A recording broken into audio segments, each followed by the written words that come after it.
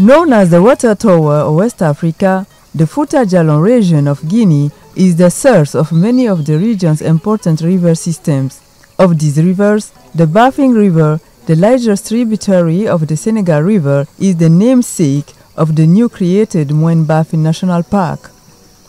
Beginning in 2018, the initial phase of national park creation marks its end in 2021 with the signing of the decree by the President of the Republic of Guinea, Professor Alpha Condé. Creation of the Moyen-Bafing National Park is the culmination of a multi-year effort led by the Guinean Office of Parks and Reserves at the Wild Chimpanzee Foundation, with funding provided through a biodiversity offset partnership. And so we created 20 years ago the Wild Chimpanzee Foundation to work on conservation issues related to chimpanzees and their habitat in West Africa, Ivory Coast, Liberia, Sierra Leone and Guinea. So we started to work in Guinea because Guinean Alumina Corporation, the previous owner, was anticipating that there would be a need for a compensation project for the negative impact they had on their concession in the region of Sangaredi. And so under their support, we started to do a survey of chimpanzees in all the sites where we knew there were chimpanzees remaining in Guinea, as well as the whole region of Fouta Djallon. And so we started this survey. We confirmed that there was a large chimpanzee population in the region that was remaining, and the best site was along the Bafing River in the Moyen-Bafing. But since we knew that the habitat in the Moyen-Bafing has been deforested, we think that through deforestation, the regeneration of forests in the area, through natural regeneration of habitat, through control of bushfire, through activities with the farmers where they would decrease the deforestation, we would actually obtain an increase of forest cover, which would allow chimpanzees to recover, and at the same time allow farmers living in the park to have access to stable water access. The Fouta Djallon region has always been an area of strong coexistence between human populations and wildlife. To preserve this cohabitation between nature and wildlife, the Ministry of Environment, through the Guinean Office of Parks and Reserves and its partner, the Wild Chimpanzee Foundation, have initiated a process since 2017 to create the Moyen-Bafing National Park. Through the 2011 and 2020 strategic phase of the Convention on Biological Diversity and the Aichi goals, our country has voluntarily committed to convert 25% of its national territory into protected areas. You can easily understand that the creation of the Moyen-Bafing National Park is in line with this priority and the international commitments that our country has made with respect to other countries in the region. Covering an area of 6,767 square kilometers, the Moyen-Bafing National Park provides one of the few remaining refuges for population of the critically endangered West African chimpanzee. Chimpanzee population of the park are estimated to comprise more than 5,000 individuals, making it the largest known chimpanzee population in all of West Africa. On a traversé tout le pays, toutes les forêts classées du pays pour pouvoir... We crossed the whole country, all the classified forests, to promote optimal areas. So the Moyen-Bafing National Park, as it is presented today, was a hotspot of large fauna species, mainly chimpanzees, and that it is why it was designated as suitable area for the creation of the protected area. Désigné comme une zone propice pour la création d'une aire protégée. Working in such a vast space requires cross-cutting interventions at several levels. Even if protecting the environment is our main objective, we work with the communities and their authorities so that we are united towards this common goal, which is the preservation of conservation values of the Moyen-Bafing National Park. In addition to the West African chimpanzee, the Moyen-Bafing National Park is home to 47 different mammal species, including baboons, weret monkeys, buffalo, warthogs, bush pigs, several species of daika,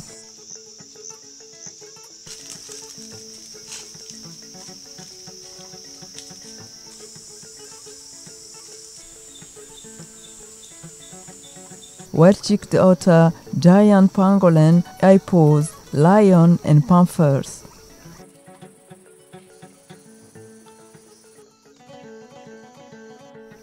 Additionally, 300 plant species have been identified within the park, including 90 threatened species and 3 newly identified species. Moreover, 203 bird species have been observed, including 4 species of vulture, all of which are critically endangered.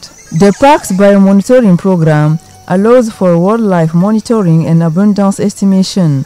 The program consists of an extensive camera trap array system employing over 200 camera traps, which are rotated throughout the park on an annual basis.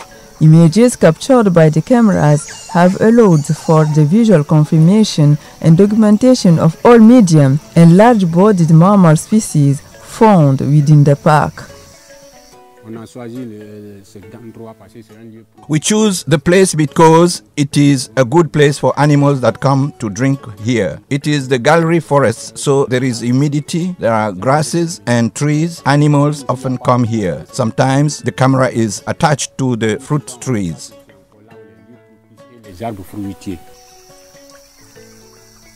While the identification and monitoring of endangered species is as important aspect to national park management as equally important in the protection of their habitats. To address concerns related to habitat degradation and deforestation, a technique known as natural ecological regeneration has been used to regenerate lost forest cover. In this technique of natural regeneration, all we do is protect the new shoots that come out of the shoots of trees that were cut long ago. By cleaning, by erecting the plant, by making a few cuts to allow the suckers grow rapidly. We chose the sites through satellite images. We install the plots according to these points. Each plot takes 25 by 25 meters, and we label the suckers to better monitor the plants. We do the follow-up every 6 months. Existing and regenerating forests require protection from the ravages and wildfire to protect forest resources. A fire management program has been developed in collaboration with local communities. This fire management program relies heavily on the participation of local communities and traditional fire management techniques such as prescribed burns and the creation of fire breaks. Every year, prescribed burns are conducted and 1,000 of kilometers of fire breaks are created early in the dry season to limit the destructive effects of late season in controlled wildfires. In the park, there are firewalls that have been made around the large forest to prevent the fire threat from degrading the forest on what we have estimated as values. With biomonitoring inventories, we have sites in each area of the park capable of making estimates. This is how we define high-value areas around which we establish the firewalls. C'est comme ça qu'on a défini des zones qu'on a appelées des zones à haute valeur de conservation. Eco-guards are recruited from within the communities and act in part as outreach officers and wildlife surveyors, collecting data on direct and indirect observations of wildlife presence and also noting any potential threats to wildlife and or their habitat.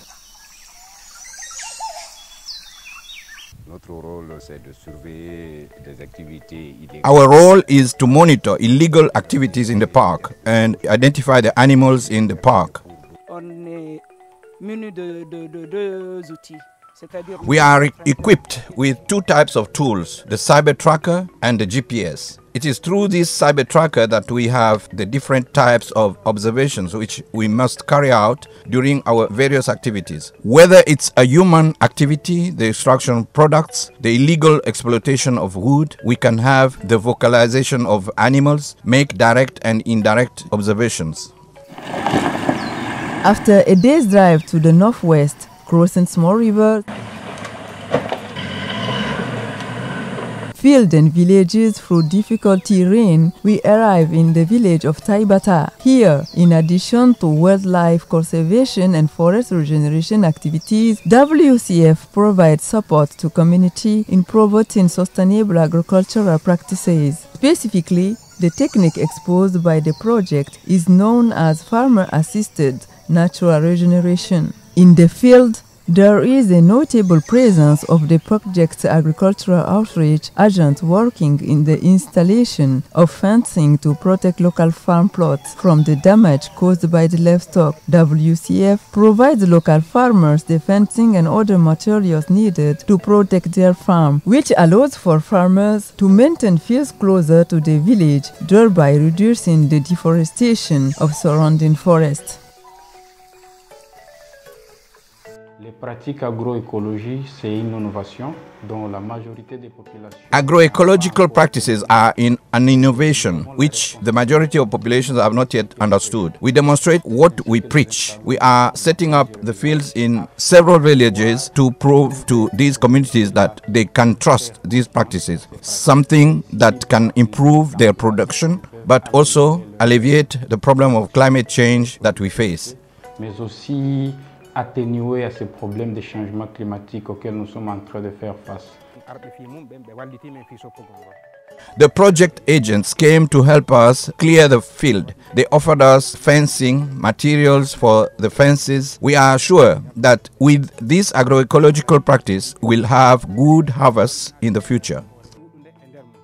Further south, the villages of Idia and Lake Kimberley have historically been neglected, having received no external economic development support. However, with the arrival of the project, these villages are now receiving the full support needed to improve the yield of their crops, transport the crops to nearby markets, and formalize sales agreements for their produce.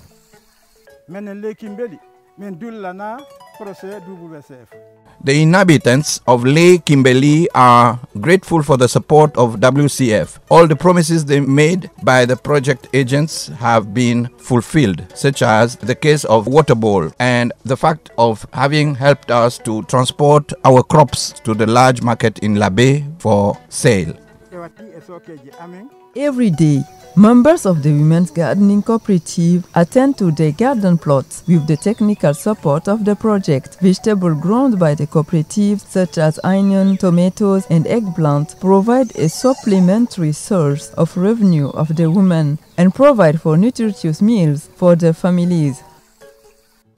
In an ethical system of popularization of our agricultural practices, we must go through demonstration fields and field schools. The important thing is to teach farmers the good practices of using nature as a factor of production. When they capture these practices, they are able to reproduce and popularize them everywhere in their individual plots. The production and use of biopesticides represent one of the many topics addressed during the training sessions provided by the project. As such, all the vegetable produced by the park's cooperative are entirely organic.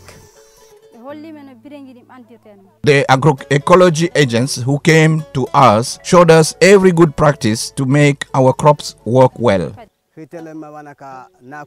They showed us how to cultivate onions, tomatoes, potatoes, chili peppers and other produce using animal waste such as cows, which is a good fertilizer. Among the cooperative members and project beneficiaries, Mrs. Balde, a 65-year-old woman who is struggling to take care of her family and make ends meet. Normally, she sends her garden produce to the nearest village market to sell, which would eventually earn her approximately 200 euros for an entire season.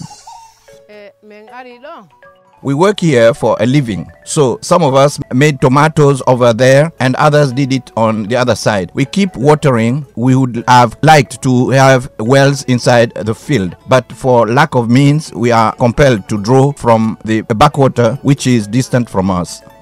With the support of the project, Mrs. Balde's harvest this past year was far more successful, given the success outcomes of all the cooperatives created and supported by WCF. Community members are hopeful that the project will continue providing this much-needed support.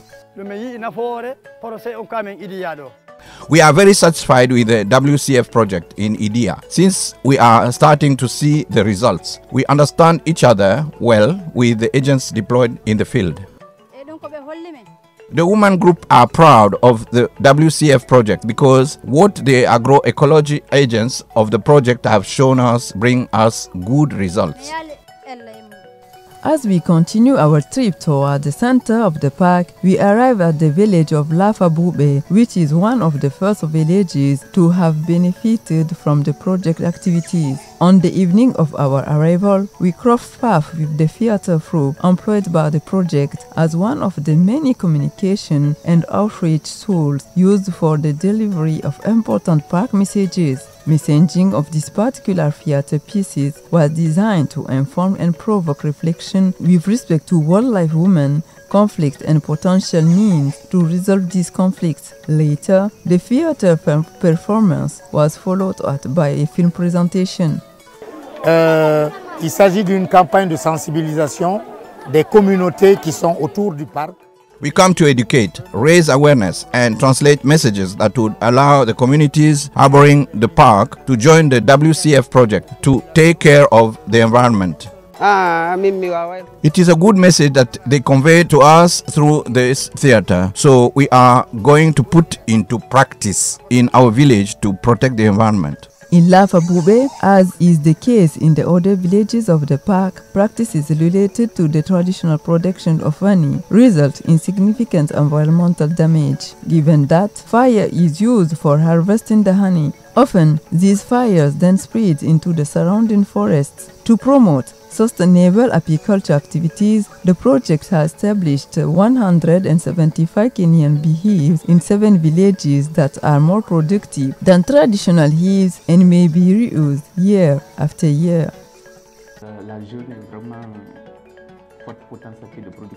The area has a strong potential for honey, but in a traditional way, the production of which is not enormous. With all the difficult tasks relating to it, they only obtain 5 liters per hive. But with the use of Kenyan hives, there is a high production which sometimes amount to 22 liters. So we formed these groups in the area of appropriate technology for harvesting and enhancing the products. To scale up and support further economic development of community-based honey production activities, a storage facility was constructed in Lafabube that allows the local honey producer to store their product until market conditions are favorable. In addition to storage facilities for local produce, the project has helped local communities with the construction and repair for other essential infrastructure, including the construction of wells and other water sources, school repairs, the construction of a livestock enclosure, and the development of a 17-hectare agricultural zone in the village of Lalabara, to name a few. Il y a 2 enjeux principaux par rapport à la gestion de ce parc-là, c'est certes la conservation. There are 2 main issues in relation to the management of the park. It is certainly conservation the priority, but there are also development issues because of the community aspect. In the second program, we try to structure the communities around conservation and development issues. It is necessary to achieve a sustainable development of these territories combined with conservation and the aspirations of the communities for their local development. Nous voulons répondre aux ambitions des communautés et de leurs besoins. We want to meet the ambitions of the communities and their needs, which is why we are working with the town halls within the framework of the local development plan and their annual investment plans. These have made a direct link with the needs of the communities. Our ambition is to link these villages' needs to the local development plan. Based on the belief that sustainable living and livelihood require an understanding and appreciation of the environment, ecosystems, and the services they provide, the environmental education program is an important component of the project's activities. As today, children are the decision makers of tomorrow. The project has introduced the Club PAN, which stands for People, Animal, Nature, into the curriculum of 10 schools throughout the park. On intervient dans ces différentes écoles, notamment en don de fournitures au début de l'année. We intervene in these different schools, in particular by donating supplies at the beginning of the year.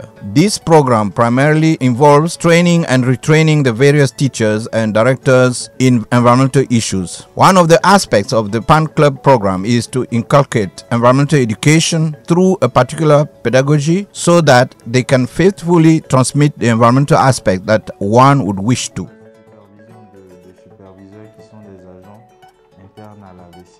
Progress made through the education program is evaluated similar to the other project activities in order to ensure that learning objectives are being effectively achieved. Throughout the process of creating the Moyen-Bafing National Park, important progress has been made in terms of wildlife conservation, forest protection, community economic development, awareness raising, and capacity building. The progress made over the years has brought the communities of the park one step closer to achieving the ultimate goal, sustainable coexistence with the natural world. These achievements were made possible through the hard work and dedication of the diverse group of individuals, WCF employees and partners, whom are committed to making the project a success. Although much work remains, with the continued hard work and perseverance of this dedicated team, the Moyen-Bafing National Park will someday be recognized as a national treasure and appreciated